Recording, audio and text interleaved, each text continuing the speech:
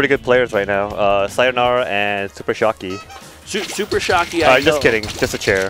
Oh. No. It's Sionara.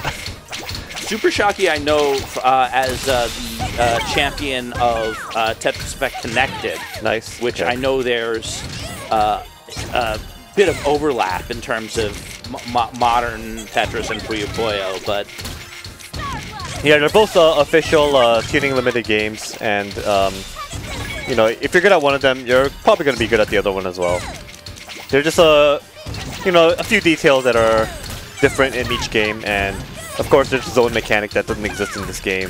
So gotcha. It's going to be a lot more about like how well you stack, how fast you can place your pieces. So does Puyo Puyo Tetris, you know, both for the my benefit and the benefit of chat who may be less familiar, does Puyo Puyo involve a 7-bag rotation or similar? Yes, it uses all the guideline mechanics that you might be familiar with, like 7-bag, piece spawning. Well, the colors are also an official guideline, part of the official guideline, as well as like the rotation system. Sionara takes the first game. What is this first to? This is first to 5.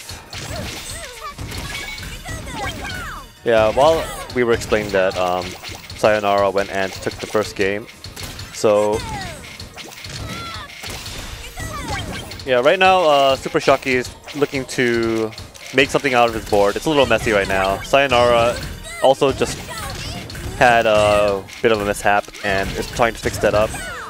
Meanwhile, Shocky's cleaned up and is able to use his opponent's garbage to send some good damage along with that T-spin he set up. So Shocky very experienced with setting up T-spins from his other modern game experiences. Yeah. So generally the way you play TEC as well as PPT is not going to be too vastly different because, you know, the way you attack and the way you win are pretty much the same, right? You know, you're going to top out your opponent by sending them attacks with Tetris and T-spins generally, or combos. Combos in this game are a lot stronger than in TEC because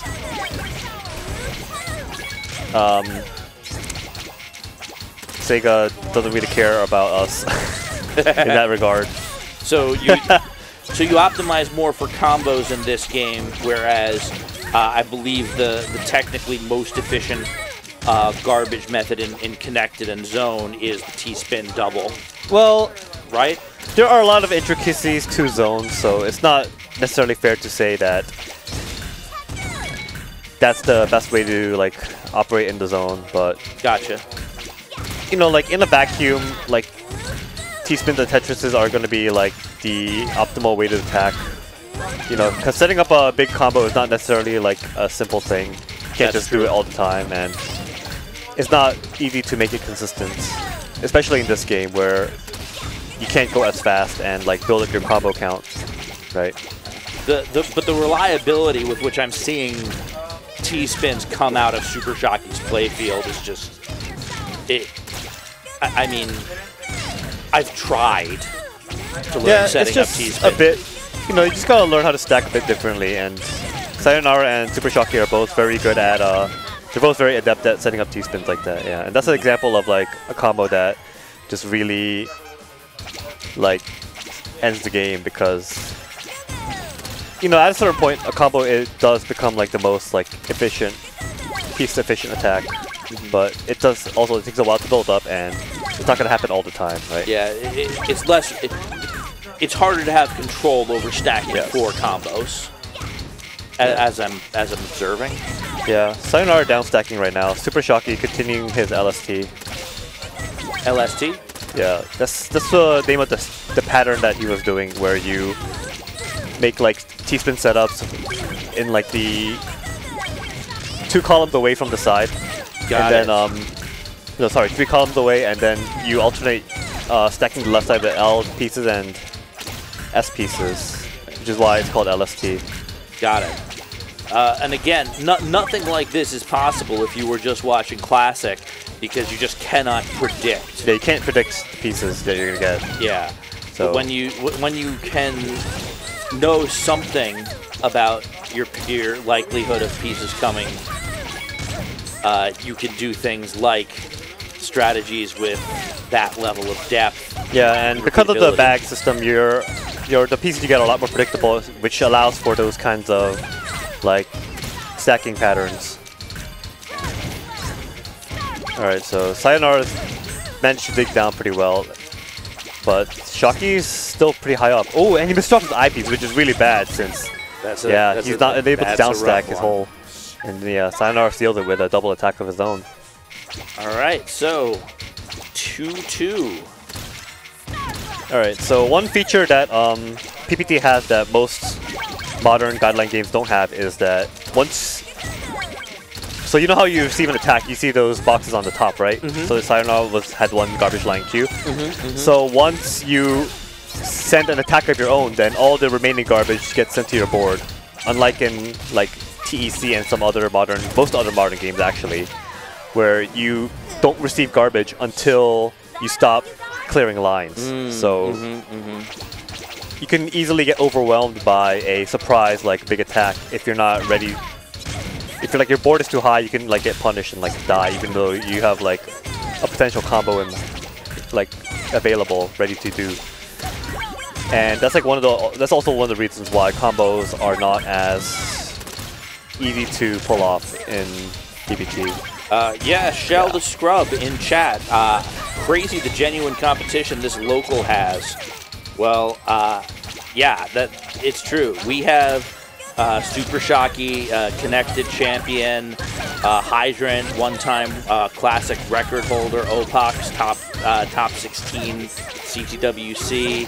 Sionara, I don't know. He was in a square one, so excellent. Yeah, which is like probably like the premier TEC tournament, right? So he's obviously not a slouch at. He won the Tetris Effect connected bracket the last time he was here, and yeah, I'm looking forward to seeing what he does in that game as well. An embarrassment of riches in terms of the great competitors. Yeah, no, this is like one of the great things about this game. It's a game that everyone plays, so like you never know who's like if there's like some like hidden master somewhere like in the middle of nowhere, right? Absolutely. Because like anyone could just pick up this game and like start stacking blocks. I mean, it happens less often now that we have the level of social media and interconnectedness that we have. But no, anybody could. The next champion could come from anywhere. It could even be you, viewers watching. And I thought you were talking about me out there. I'm not winning. Well, I mean, I'm here because I got eliminated. I meant you, the viewer, but hey, it could be you eventually. Yeah, let me just take out a few people here and there, Alright, so... Shell did commentary on the tournament where Sionara qualified for Square One. Yes. Gotcha. Well, good to meet. Yeah, he was like... I mean, he's not... He's pretty good at TEC. I just didn't remember the exact, like, nature of, like, what he did. Alright. Anyway, while we were talking about that, Shocky had a really nice stack to win like the previous round where he was able to maintain his back-to-back, and well, that's an unfortunate set of misdrops. And Sionara takes it. These games just go so insanely fast. Yeah, it's like blink and you'll miss it. Especially with like openers that people can do. They didn't really do it because TEC is not really like an opener game, but like the meta opener right now for PPT is called like the triple-double PC, where basically you do a T-spin triple into a T-spin double, and then you can get a perfect clear at 14 lines.